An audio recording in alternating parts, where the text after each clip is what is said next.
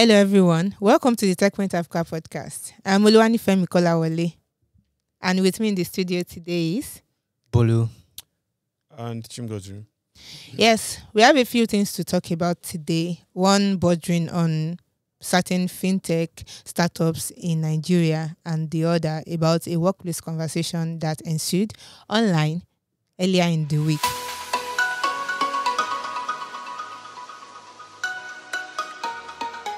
Late last month, that was April, CBN released a directive ordering certain, like 4 neobanks. Are they all neobanks? Fintechs, let's call them fintechs, to pause any new sign-ups on their platforms. That it affected Kuda, Opay, Pampay, and MoneyPoint. And it means that it is almost a month now since these 4 fintechs have not been able to onboard new customers on their platform. It's supposed to be temporary, but what is in the news again now is that this might have to go on for a few more months.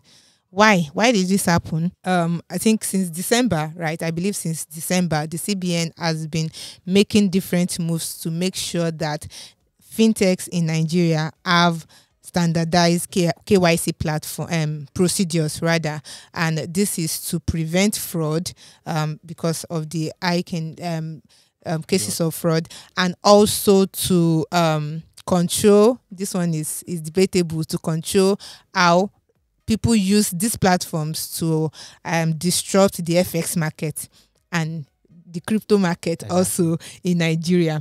And all these things are valid because that is where regulators are there. They are trying to make it good for the people that are playing in the industry and the people that are using them. But it seems like these regulations are affecting the fintech. And that this is why I say that, because there was also another, while that one was going on, another directive came. This involved the CAC, that all POS agents in Nigeria should register with the CAC. Our insight of the week is about the value of POS transactions in Nigeria between 2012 and 2022.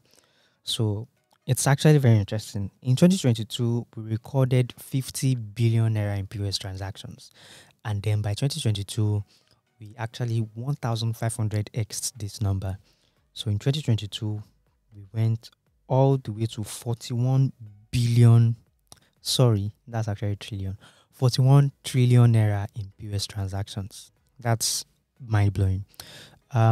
This data was supplied to us by Intel Point. So if you want more interesting data points like this, just go to intelpoint.co, or you can just click on the link in the description and check out the lots and lots of data points by Intel Point.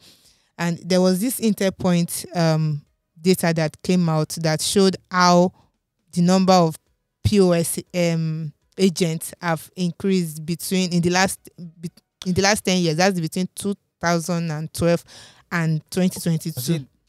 Yeah, it was between 2023 and 2024 actually. Yeah, the spike happened between 2022 and 2024.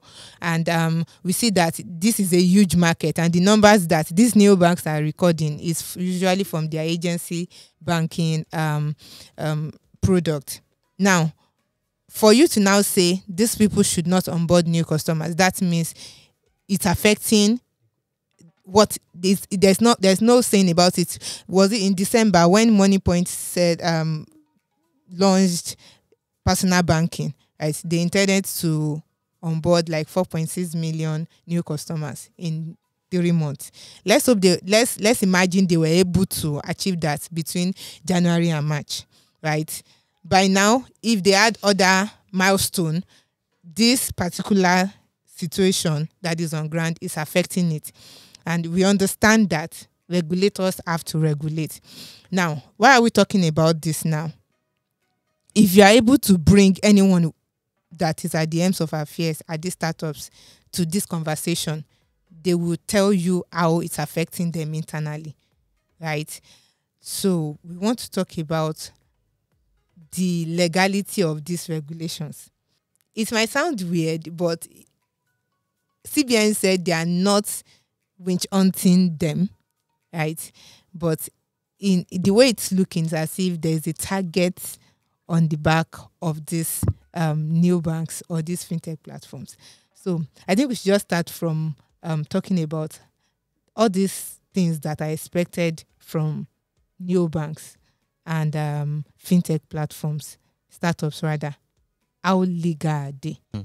Chimgozi. Interesting question. Okay, so which one do you want me to start with? Everything. There are a lot of, as I mentioned, they are going through a lot, right? You can start with the onboarding, stop, like especially telling them to stop onboarding till further notice, although temporary. You can start with that. Then you can move to making them, making their agents to register their businesses, right? So, the only thing here that probably looks not legal, I don't want to use illegal, so nobody will carry me in the night. But the only thing here that looks not legal is asking new banks to pause new customer onboarding. That's about the only thing that looks suspect. First, because at least to the best of our knowledge, only 4 new banks are affected. And also because there are better ways for you to manage fraud than, say, stop new sign-ups, right? I don't know how many people a CUDA, for example, onboards in a day, or let's say in a month, but they're unlikely to be onboarding. It's very unlikely that at least, let's say, it's very unlikely that they have up to 30% of them as fraudulent entities, which if you say you want to combat fraud, you'd probably say, well, that's on the high side. I don't know the exact numbers, obviously, but it's very, very unlikely that a huge chunk of your new sign-ups are for a business that is that established. Too. Yeah. It's very unlikely that a huge chunk of your sign-ups are fraudulent entities, right? So that's the only problem. That's the only directive. And so adding to that, they've also CBN has also introduced new KYC requirement procedures as is required. So I'm just looking at it now. Between the last 4 months, for instance, you've introduced ways for them to get better with their KYC, but now you're telling them to stop onboarding for these KYC reasons. So it's targeted at different segments. So what you're telling them now to do is update your KYC docs, basically. So what details do you have on your customers? Update it. Okay. And standard KYC documents have always been your BVN or your NIN or passports and all of that. They would also ask you for a few other documents, but now they are going a step further and saying we are going to verify your address. Okay. There are some people on social media who have expressed surprise, annoyance, whatever, disappointment that they are being asked to verify addresses. And while I get where some of that is coming from, it's nothing unusual. Yeah. I remember when I was in school, my roommate had a job where he helped First Bank verify customer data. So basically, where do you live? They would just hand him a pile of forms, and then he had to go around town along with a lot of other people. And their job was basically find out where these people live and make sure that what is written here matches with matches with reality. But for fintechs, what has happened is in the last 4 or 5 years, we've had startups like what's the name again? I think High that are saying, we can help you verify who these customers are. We can help you verify addresses as well. We've had people like Smile ID, Identity Pass, I think, who are now saying, okay, fine, we don't. They may not help you verify addresses, but they can help you verify that the person who is doing it is actually a real person. So Face ID or selfie verification, as most of them call it. So we've seen a few others, and then now the CBN is saying, okay, include addresses. Okay. I can understand why any bank customer in Nigeria would be wary of submitting address details, but bro, you're already doing that when you submit your traditional banks. Yeah, with traditional banks, with everybody, when you submit utility bills, right, you're not just submitting utility bills. Yes. Your utility bills usually carry your address. Yes. Right. So if someone really wants your address, they just need to they already have it. So that's not a problem. But I think part of where the problem comes from is we've seen the whole requirements about should you include social media details in account opening, right? And I mean, at this point, it's still up in the air. The court says you open social media, the social media is out there in the public. Anybody can access it. Yeah. So your bank asking for it is no longer a big deal. I don't know why you need my social media account for a financial service. I really don't know why you need my social media account. I get my covering address. Your basis. I get all my the address, basis. But considering that I can open and close a social media account, I do not see why someone thinks that that's a very good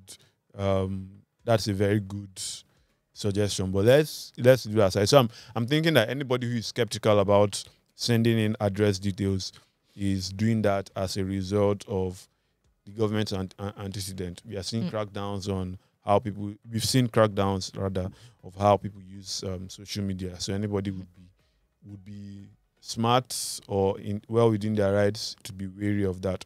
But really, it's not a big deal. It's not a big deal. I think it's just one of those things. I think there's something we are not looking at in terms of all these things that all these new regulations that they are trying to put into place. Okay. And one reason why I think these 4 banks or 4 fintechs have been targeted, I think it still goes back to their fight against crypto P2P, right? And it has to be crypto. A quick one.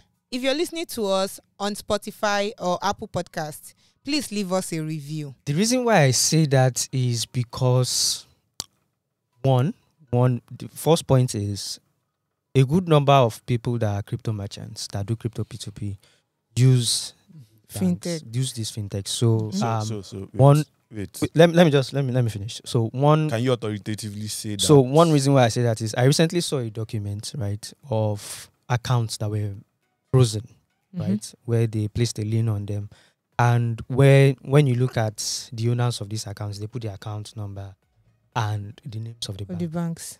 So when you look at the traditional banks, they had very few names there. But when you look at MoneyPoint, when you look at OP, I think MoneyPoint and OP had the largest, took like a whole page. It makes sense though. Took up. So I think it's when you transact a lot, if you do a lot of P2P, if you go on P2P platforms and you do crypto P2P very often, you go to Bybit, you go to Binance, the amount of account numbers you see usually PoundPay, Money, right? Those are the. It sounds fair. You know this. So here's the reason why I don't think it sounds fair, right? One, who are the people more likely to use cryptocurrencies? Young people. Good. Who is more likely to open an account with a new bank? Young people. So could it not just be circumstantial that the vast majority? Maybe the thing is, especially with the fact that crypto is, we don't know where Nigeria is standing. We don't know where the CBN is standing with crypto. So if you want to be safe, you would go for a platform where maybe regulators are not all regulated entities. Yes, they are. They are, but here's also another problem. So do you think differentiate what is a crypto transaction and what is just another transaction?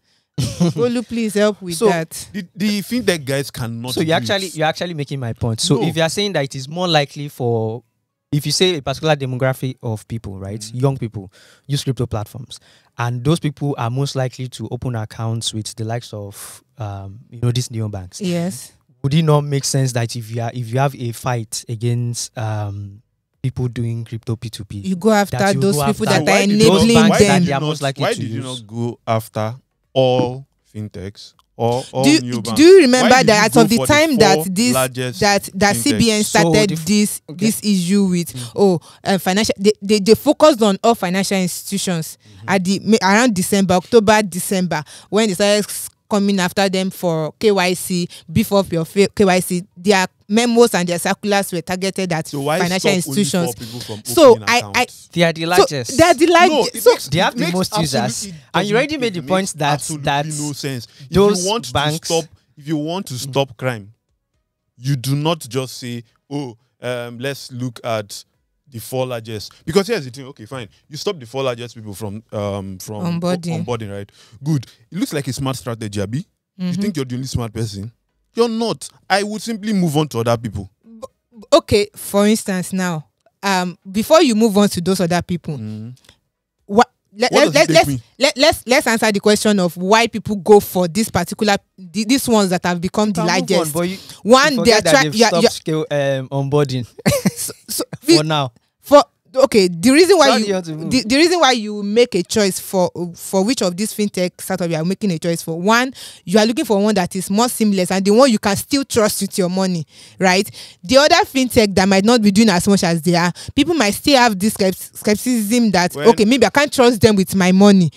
And even though there's less barrier to entry, and then you are trying to protect yourself from going to traditional banks to avoid their wahala. Someone that really wants to carry out the crime, they do what they want to do. I'm just saying that it looks suspicious. Yes, you can do the whole 80-20 rule, or you can say that's what they're trying to do, where the vast majority of customers are probably going to come from a handful of platforms. But here's the thing: if I do not want to be logical, it looks very suspect that you're focusing on just 4 people. If you want to stop crime, there are better ways to do it than stopping onboarding. But why do you think they are focusing on these 4 people? That's the problem. It's not clear.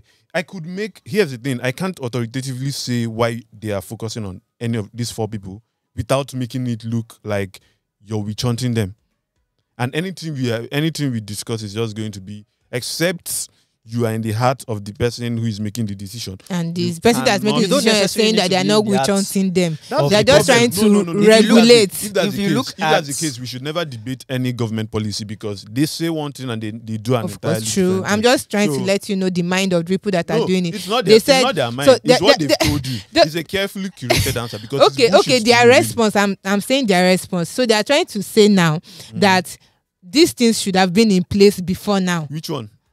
All these regulations that are coming. Which one? Making sure that their agents. Not stopping onboarding. To be clear. The reason they are stopping onboarding is to make sure these people get their KYC into place. No sense. Makes absolutely no sense to me. All you need to do is say, Chief, your KYC, your customer onboarding process is suspect. Can you improve it in the next 3 weeks? But if they tell them to, now this is not me making case for CBN. I'm just trying to say, I'm not. No, go on. I'm just trying to say that, okay, for instance, now if you say, okay, do this thing between this and then, and they still go ahead, so it will be a work in progress. You're the regulator for crying out loud. Yes, you tell me to do something within a week. When has the regulator said they should? These are all 4 regulated entities. OP has a license. Kuda has a microfinance bank license. You could take it from them if they do not go ahead with what you said they should do. Moneypoint has a license as well. I think Pampi also does. So if you are a regulator, this is very, very simple. Someone has lax processes according to you. Yeah. And then you say, okay, see, we have a problem with your processes, right? Fix it in the next 4 weeks. If you do not fix it, you take your license. No, I mean, it's probably not going to get to that. But if you do not fix it, you pay X fine, for example. Yeah. Or if you do not fix it within 4 weeks, we are going to stop you from onboarding. Yeah. We did not see anything like that. You just woke up one morning and you said, oh, all of you stop onboarding. How does that make sense? 4 of you, rather. 4 of you stop onboarding. Like now, how does that make sense? Here's the thing, right? If I'm looking, the thing is, yes, you could say you're trying to kill or fight crime, which is debatable, but you could say stuff like that. But look at the bigger implications of all of this, right? You get to the point where, and yes, it's going to look like I'm siding the fintechs, which is very weird. But look at it holistically. Whether holistically or not, but look at the wider ramifications of all of this shit, right? You have a CBN that just wakes up one morning and pulls regulations, and then businesses are basically scrambling. Yeah. Now, for 4 weeks, like I said earlier, I don't know how many people these guys on board, but let's assume that they are adding, let's say, 300K users every month. It's now we are hearing that this is not going to. It should be on for a couple of months. That means for the foreseeable future, because a couple of months could be anything from 1 month to several months. For the foreseeable future, you can't onboard new customers, which means you can't make money. Yes. Which means if I am an investor looking at you and I'm saying, you were just on your own one day, government came and said, don't onboard new customers. What fate do you pass? And you are simultaneously trying to cut investors. For kind of like, make it make sense. You're cutting investors and you're still cutting the legs from under the Yes, people we understand how difficult these times are for this fourth fintech, especially. And now you are telling POS agents to register, which is we are not debating the legality of that, but from what we found out when we went out to ask people on the street, some of them are willing to just drop it and not just do POS again. So that means they might even still be losing customers in that aspect. So business banking, business. Stand with the CBN. I don't have a problem with that I'm not saying they should not register. I'm just trying to say that a lot of things is happening with them at the same time, right? So they might be losing customers on the business agency banking front. Then they are losing on personal banking front. So it's as if they are not catching a break. So, but it seems like it's good that they keep having meetings every other day. CBN has meeting with fintech stakeholders every other day. I'm just hoping that this thing, they get it over with soon, because these are businesses. I understand that this the POS business came at a time where there's somewhere to be filled, and it came with a lot of hope for people that are looking for jobs and everything like that. It's like it came to fill in something, but it is still business, and I'm hoping that CBN and these people speak like they talk about it and stuff. I'm not. See, we did not focus. We did not focus on the registering business. We did not focus more on it because yes, they have to, as it should be, right? Go. So we are wishing these fintechs. You're not wishing them if they like. No, let me finish what I'm saying now. We are wishing them the best. The likes of the likes of OPay, PamPay, MoneyPoint, and Kuda, because we understand this is trying times, and we're open that any of you can come and discuss whatever it is you are going through internally on a podcast like this, if you don't mind, right? Maybe some conversations you're having with CBN are supposed to make it out. But this is a good place to also talk about what the startups are going through at a time like this, because we understand it is difficult. Now let's move on to the next story. Last week, a former employee from a Nigerian startup, a banking as a service startup, Bloc, came online to not the person, but yes, affiliated. Let's just say the person came online to mention how she has been owed some outstanding salary, which has lasted for 16 months. It generated a lot of outrage. If you were on Twitter, if you are on Nigerian tech Twitter, it will have come across your timeline. Different people are talking about it from different angles, owing salaries, people's faves, and all whatnot. Well, we decided that since this has to do with a Nigerian startup, and for posterity's sake, these are the things we get to document. We want to talk about it on this podcast and look at some of the things that has been, some of the projections or conjectures that have been raised concerning this particular matter. So Bolu is going to give us like a rundown of what really ensued between what the founder mentioned, what the ex-employee said, what the total points, and everything. We'll give you a lowdown, and then we will discuss about it in a few minutes. So Bolu, give us a lowdown. All right, so yeah, it was a very controversial issue. Caused a lot of tweets going up and down on Twitter, and we're able to reach out to the employee and ex-employee, and the employer, and they gave us their sides of the story. And by the way, the employer is Edmond Olotu. Yes, very active on Twitter. If you're on Twitter, you most likely know him. And then the employee is Benita. Yes, Anuforo. The name of the company is Bloc, in case you don't know. So it's turned out that sometime in 2022, Bloc decided to slash salaries by 40%. Right. So this means that they'll be paying, if your salary is 10,000 naira, you now start paying 6,000 naira. But then they said they are waiting for a particular liquidity event, and when this liquidity event happens, the remaining 40% that they were supposed to pay you, they will round everything up and then they will pay you. So if they kept paying you 6,000 naira for January, February, March, April, right, 4,000 naira, 24,000, put together and pay. That was the issue. Agreement. So by the time Benita got into the company, this happened 2 weeks after Benita got into the company, right? She got into the company, and 2 weeks later, they are slashing salaries. Because the company was struggling. Yes, because the company was struggling. And it was like an agreement between them.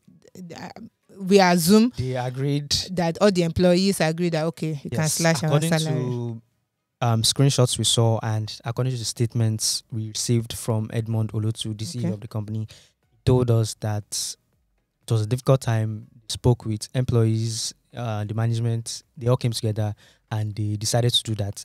Instead of laying off 40% of the workforce. They would do that instead. And Benita's side of the story was that, yes, they said they were going to do that, but even that 60%, it was not regular. There were some months where salaries were delayed, right? Altogether, I think it was almost 3 months, 2 or 3 months. The CEO also confirmed it. He said, yes, there were times salaries were delayed. But the backlog of the 60% were paid. Yes, the 60% was paid. Right? Yes. Benita left the company. I think she decided she was leaving the company. There were some issues within the company, and she decided she was going to leave. Right? She was removed from. She was in management. She handled compliance. So she was removed from the management group, and there were some back and forth, and she felt she could not work there anymore, and she trained the person that will be her successor, and she left sometime in 2023. Okay. Right. And now the bone of contention is she still owed money, because they were told that because the 60% salary payment continued throughout the time she was there. So she still owed the 40% that she was promised, right? That all employees were actually promised to be paid, because said right after, when we get a liquidity event, we'll pay you that amount. CEO Edmond Olotu also confirmed that, yes, we said that. Right? And this is where the issue is, right? That 40% is where the issue is. That 40% totaled 3.7 million naira for that will be paid to Benita. 3.7 million naira. 1 million naira has been paid. Okay. But there's still remaining 2.7 million naira that needs to be paid.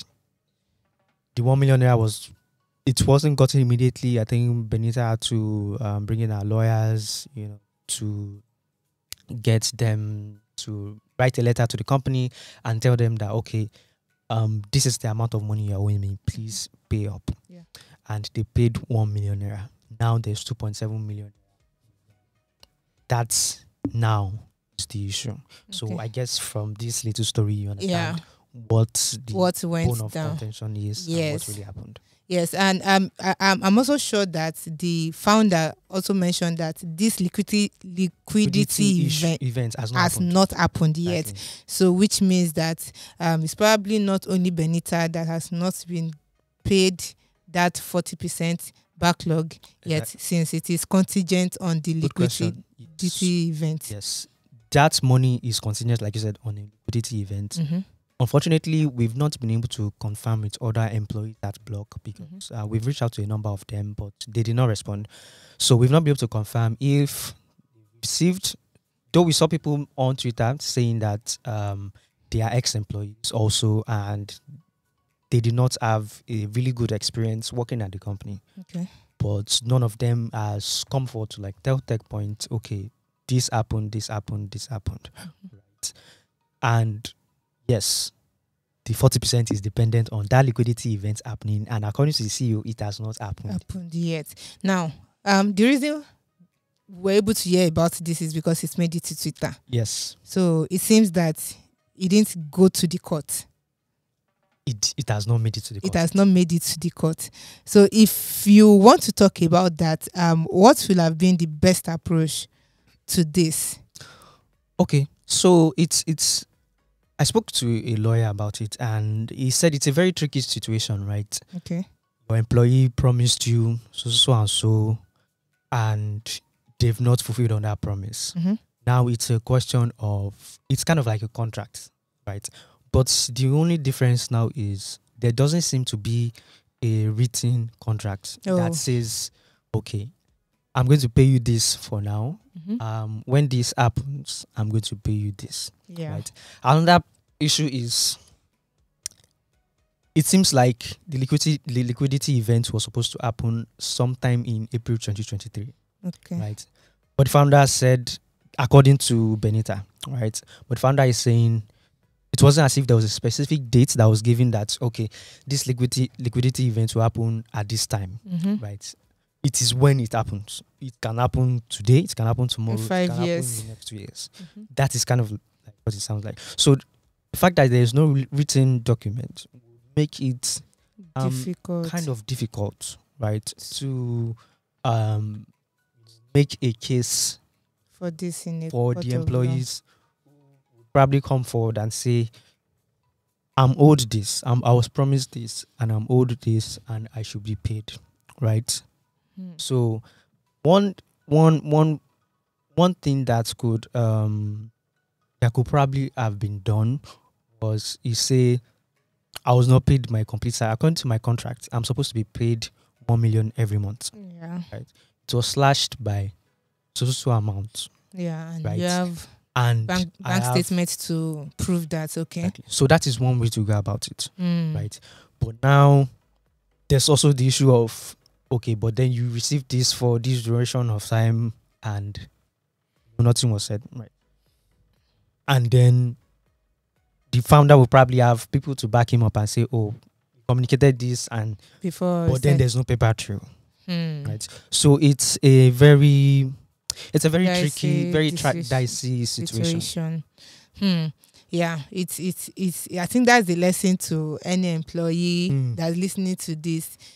Document. Let there be a paper trail, that email trail or paper trail, something written to back up some of this.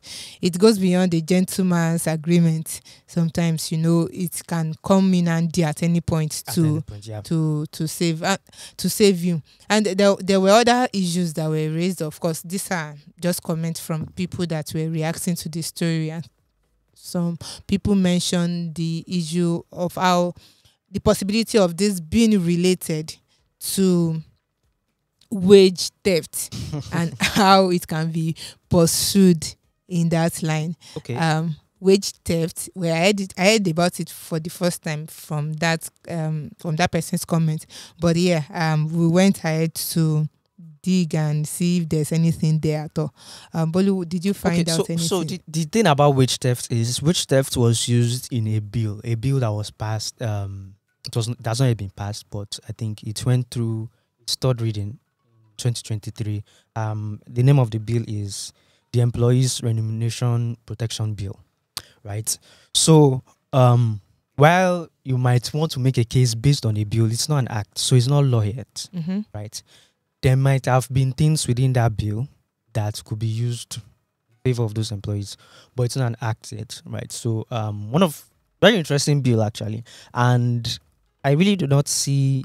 There are a lot of things need to be tweaked within that bill because if we assume that that bill is already an act, it would mean that the fact that some of their pay, right, the fact that their salary was delayed at some point, they could actually, the employer could be criminalized for that. That bill will never be passed.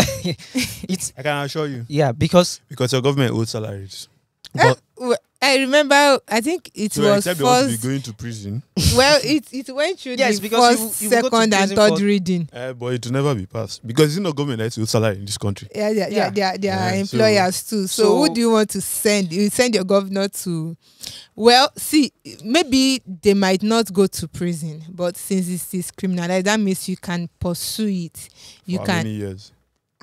Well, But so my that own is- my own that my is- own issue in this is, you guys have talked about the wage theft, salary backlogs and all. But my own is with, so I'm thinking about it, right? Either you slash salaries by 40% or you slash headcount by 40%. Both difficult decisions for any honest entrepreneur, or business owner. employer. But it now looks like a case of, okay, maybe you're trying to, I don't know, it feels like you're trying to take the easy decision here. And then Are you kidding me? No, it's easier for you to tell people, oh, I would slash your salaries than I'll let 40% of you go. It's easier. Yes, but it seems like the most humane thing to do. Yes, that's what I'm saying. Yeah, like for you as a person, Okay. it's easy for you. Like it's the easiest thing. But for your business, it may not be. So if you're slashing 40% of your workforce, it's because you just need to extend your runway, whatever it may be. You need to extend your runway. And I mean, nobody likes to be laid off. Yeah. Right?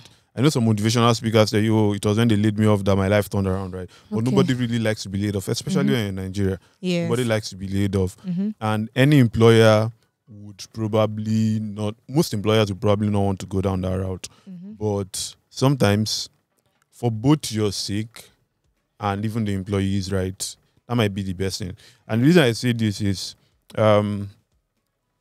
so now you've promised that you pay 40% on a liquidity event or whenever it does happen, right? And the way I'm looking at it is, I don't know how many employees they had, but let's say they had 30 employees, 40% piles up. And are you going to pay it at once? Or are you going to pay it? Because here's the thing, the two liquidity events is either an acquisition or a fundraise. If you raise funds and the first thing you want to do is to clear backlogs. Clear salary backlogs. It doesn't really look good. In fact, if an investor knows that you have huge salary backlogs, you might be skeptical about investing. Yeah. So you're already in a weakened position. If an acquirer knows that because of, I don't know, we've said that it doesn't appear that there was a paper trail, but if an acquirer knows that as they are getting into the company, one of the first things they have to do is a huge salary backlog, right? They may be skeptical about taking you on, right? It's true. So those are both difficult situations for the business and the founder to be in. Yes. And if I was the one advising you, and I'm not saying this as an employee, if I was your investor, I'd have told you to let those guys go. Yeah. Very difficult decision, right? But you let them go, you stop paying pension, you stop paying life insurance, you stop paying HMO, health insurance, and a couple of other benefits for 40% of your extend runway, and you don't have any backlog. And now you don't have to deal with all of this, right? But yeah, I mean, it's so. I imagine that maybe the founder probably didn't expect it to extend that long.